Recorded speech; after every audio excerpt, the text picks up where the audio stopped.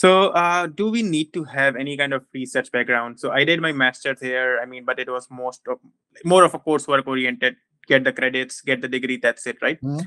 I know people who kind of did research based programs. They are kind of more favorable to apply for EB1A because they have the background already. So they might already did some kind of citations and publications in like during their master's or PhD. So if someone coming from a coursework background, I mean, do you think like they have to put in relatively more effort, and what I mean is that like doable in the first place? Because I did my master's in kind of IT and big data, and then basically started working as a data analyst, transitioning more into kind of technical project management role now. So I don't have any prior research experience to kind of to say that. So yeah, I mean, in terms of efforts, like what am I looking at? So you don't need to have a PhD or any sort of research background to qualify for the EB1A. I didn't have any research background, and most people who come to the Smart Green Card program do not have. In fact, 97% probably do not have a research background themselves. Mhm.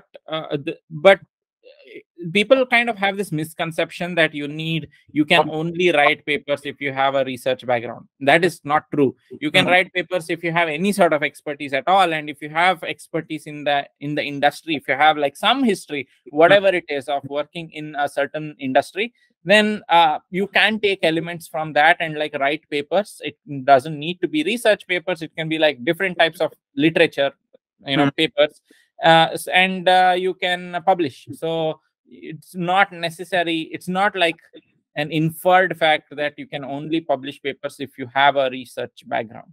Mhm. So we don't even force people to become researchers, or like Mhm. introduce them to a certain topic of research or anything like that, Mhm. especially if they have like a decent career history, Mhm. maybe a year or 2 years at the least. What we do is we try to tap into all the impact that they've delivered previously in their industry itself, Mhm. and then use that as the central part of what we build their profile from, right? Mhm. So Mhm. yeah.